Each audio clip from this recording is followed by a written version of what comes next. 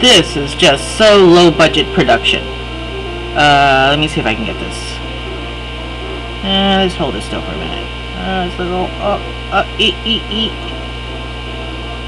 Okay, that's my chart. Okay, so I just give you an idea of like what it looks like. Okay,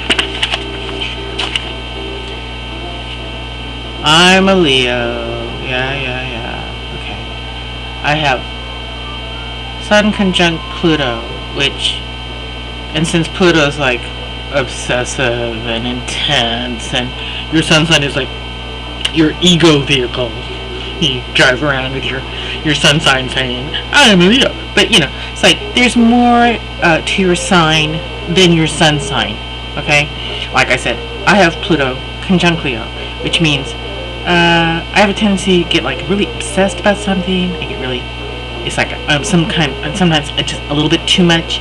But I have a lot of other planets. Everybody has other planets and other luminaries. Like the sun is a luminary, the moon is a luminary. Okay, so we have Sun, Moon, Mercury, Venus, Mars. Those are the personal planets. It's like, oh, this is my individual. Those are also like fairly, you know, quicker moving planets, and they change, and so that's how within generations you have like a little bit of variety. Okay, so then we have Jupiter. Jupiter changes once a year. Then we have Saturn. Saturn is like 2.5 years. Okay, it changes. Okay, then after Saturn is Uranus. Uranus is 7 years. Changes every 7 years, roughly, you know. And then oh no, after Jupiter, Saturn is 2 years. Uranus is 7. Neptune is 14 years. And then Pluto, which they say is not a planet, but still within astrology, you know, they didn't ask us how we felt about it, but Pluto could be like anywhere between 12 and 36 years because it has this like really weird kind of elliptical orbit. So it goes 12 years, 12 years, 12 years, 36, 36, 36, 12, 36, 36. So the people who are on the edges of the elliptical orbit of Pluto, who are 12 years, like they're around 12 years, 12, 13 years for the cycle, they're going through changes earlier. They're going through certain astrological changes earlier in their life than other generations who had these like longer cycles. So they may be going through things at like 40 and 50 that other people had to wait till they're 60 and 70 to go through. So that's kind of like right there. But anyway, so, and then we have our rising sign. People say, oh, what's my ascendant? It's really easy. Listen, the chart is like daytime, nighttime. Okay, and what's at what would be considered, I'm from your side, what would be considered 9 o'clock on the face of a clock right here. That's the eastern horizon. Okay, whatever was coming up over the horizon when you were born, that's your rising sign. Okay, it's not hard. Now, people who are born at dawn have the sun rising. Okay, so their sun and their rising sign will be the same. Easy barbell. People who are born with their sun and their moon in opposite signs. Let's say, oh, I knew this guy who was an Aquarius with a Leo moon. I say pitta pitta pitta. Now pitta means pain in the ass. So after a while you get used to my shorthand. Pitta pitta pitta this guy. Okay?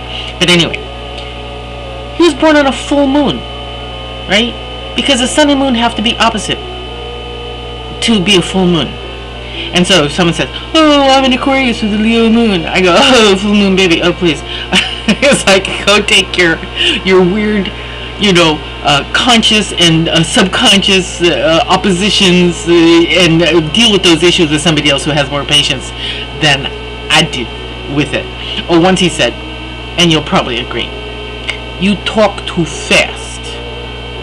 I looked at my gay friend and I went, and we both thought, he thinks too slow. So anyway, so just to give you a little idea, like my chart, so I have a lot of earth in my chart. I have Capricorn rising, which is Earth. Jupiter in Capricorn in the first house. Jupiter is expansive. Jupiter in the first house. First house, your body. I get fat. I have like this like accordion body where I gain weight, lose weight. I have other planets in Virgo.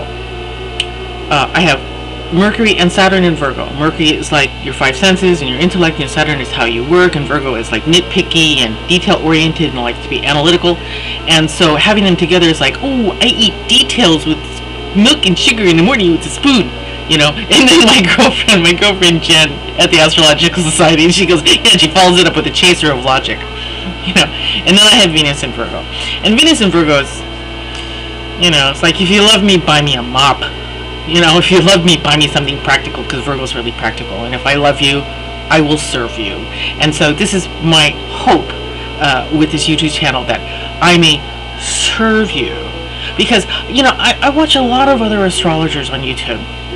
And, oh, they're nice, and they're spiritual, and they're, you know, hug a tree and sit on a pyramid and stick a crystal in your third eye. And, you know, not everybody's like that.